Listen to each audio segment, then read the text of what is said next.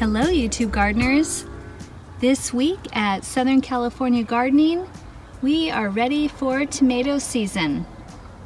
I love tomatoes so much that we started them in the greenhouse several months ago to get a jump on the growing season and an early harvest.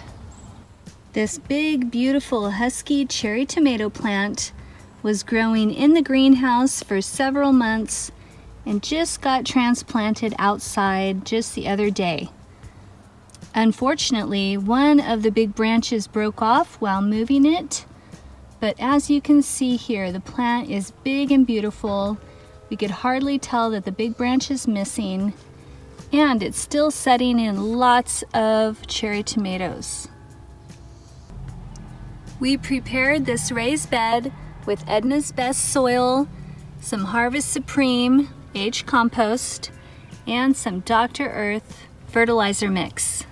And you can see here, this is one happy tomato plant. We have so many delicious, fun varieties growing in the greenhouse. These right here were started on 3/18. Look how fast they grow. They're just 3 weeks old. And today, we're getting more seeded. So if you love tomatoes, hit the subscribe button. We'll be sharing seed packet information on so many great varieties, like this Black Beauty from Baker Creek Rare Seeds. This tomato is the world's darkest tomato. Rare Seeds has a great video on their YouTube channel. Check it out. I can't wait to see this beautiful tomato grow. It is rich in anthocyanins, a powerful antioxidant compound. And if you've seen our recent videos, you know we are on a quest to grow foods rich in anthocyanins for the amazing health benefits that these plants have to offer. Plus, they are absolutely beautiful with their dark purple and dark blue hues. Look at this picture from rareseeds.com. Here is another picture. Very excited to be growing these guys this season. I'm also excited to have another option for seeds. I got some heirloom tomatoes from the Rustic Garden this year. Check out their store. Lots of great seed varieties. And I'm such a sucker for interesting names, so I'm excited to try these Pink Ox Hearts and the Arkansas Traveler and Homestead. From the Rustic Garden, check them out. What are some of your favorite tomato varieties that you'll be growing? So, growing tomatoes is very easy, but there are some tricks to growing healthy plants and big delicious fruit.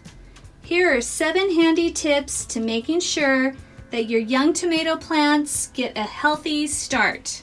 First handy tip is we keep our young tomato plants warm.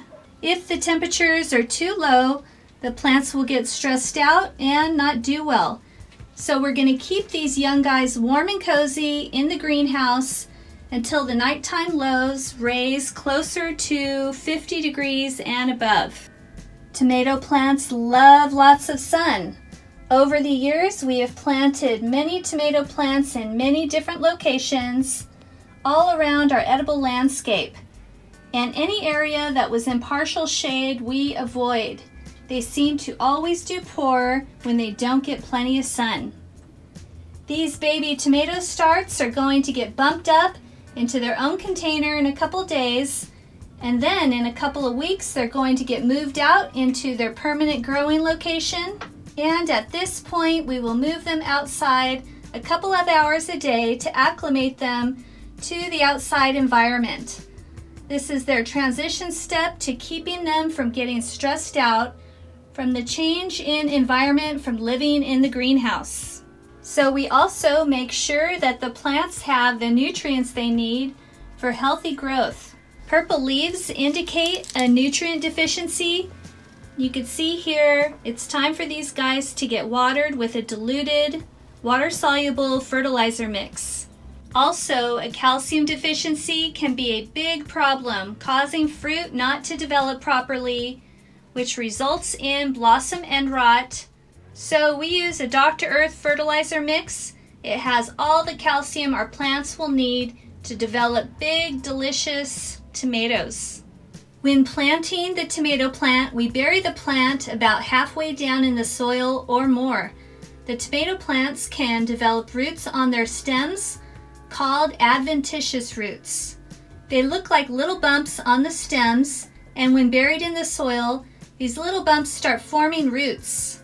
So burying the plant promotes a stronger, more stable, healthy plant.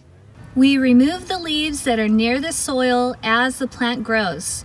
This will help in reducing the bacteria from bouncing from the soil to the plant, causing bacterial problems in the plant that can affect the production down the road. When watering, we do deep, consistent watering, making sure that the plant doesn't dry out, but also that it doesn't stay too soggy. And if hand watering, watering in the morning hours is best. This allows time for the plant leaves to dry during the day. This can also help in reducing the risk of bacterial, fungal problems down the road. We are constantly inspecting our plants for pests. Pests can become out of control really quick if not kept in check. So watering with a compost tea once a week helps the plant to stay strong and healthy and not as vulnerable to pests. And throughout the week, I will just come into one of the little containers. You can see here, find some aphids, just rub them out, flip it over. Usually they're laying their eggs under the leaves.